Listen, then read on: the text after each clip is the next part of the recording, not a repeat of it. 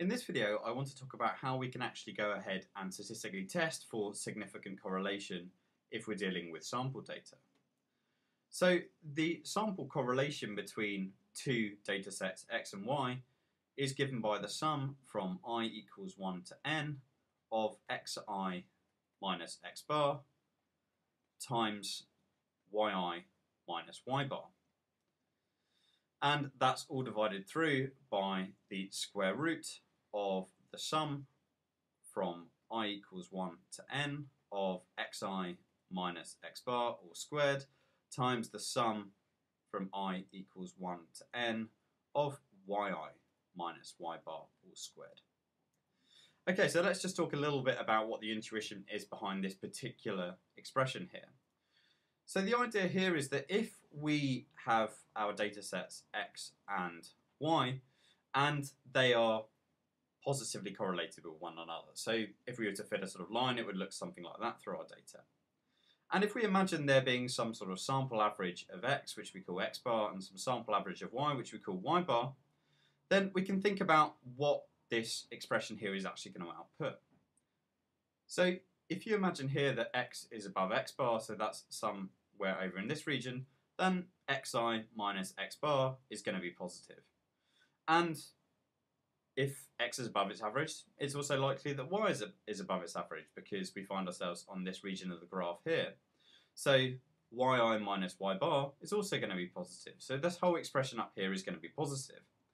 And it turns out, because of the Cauchy-Schwarz inequality, that at the upper limit, r is bounded by plus 1. So r is always less than or equal to plus 1. Okay, so let's now think about the circumstance where there is no correlation between our two data sets. So the idea here is that, let's say we were to fit a line and it looks something like this, and we had our x bar and let's say our y bar. Well, then here what we could see is that it doesn't matter whether x is above its mean or below its mean. So it's not necessarily the case that yi minus y bar is either positive or negative. So in this circumstance here, these two expressions are roughly going to cancel one another out, and we're going to get r is being approximately 0 in this circumstance.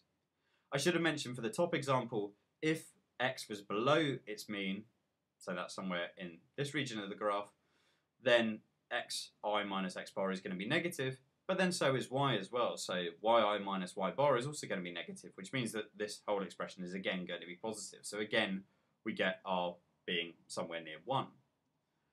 Okay, and let's lastly think about the last circumstance we can think about, which is when there is negative correlation between x and y. If there is negative correlation between x and y, then what we see is if x is above its mean, so it's somewhere down here, then xi minus x bar is going to be positive. But if x is above its mean, because of this negative correlation between the two data sets, that means that y is likely below its mean. So yi minus y bar is going to be negative. And similarly, we could construct the argument the same way around if yi was above y bar, that would mean then that x was likely below its mean. So in this last circumstance, these two products of these two terms here in the numerator are likely going to be of negative sign, which means that we're going to have r being negative. And again, because of the Cauchy-Schwarz inequality, we can show that r is always going to be greater than or equal to minus 1. It's minus 1 in the circumstance where they are perfectly negatively correlated. Okay, so that's how you calculate the correlation coefficient in a sample. So we know that in a sample, minus 1 is always less than or equal to the sample covariance, or correlation, which is less than or equal to plus 1. But how do we actually go ahead and test for significance of the correlation?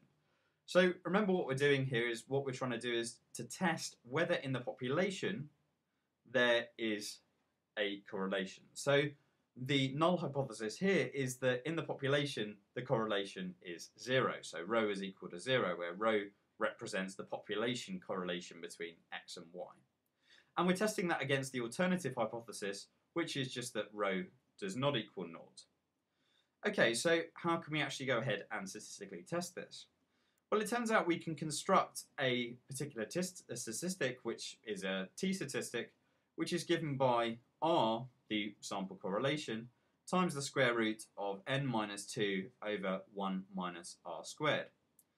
And in the circumstance where the null hypothesis is true, this is distributed with a t distribution with n minus 2 degrees of freedom. And if we were to draw a t distribution with sort of any degrees of freedom, then we could perhaps draw it as something like this. So it's centered around 0, and we could perhaps mark on our graph the sort of 95% confidence intervals, which is going to be somewhere like 1.6 and minus 1.6. I can't remember the exact values, but this is kind of indicative. So how does this particular statistic here actually allow us to test whether it is likely that in the population there is actually a correlation or not?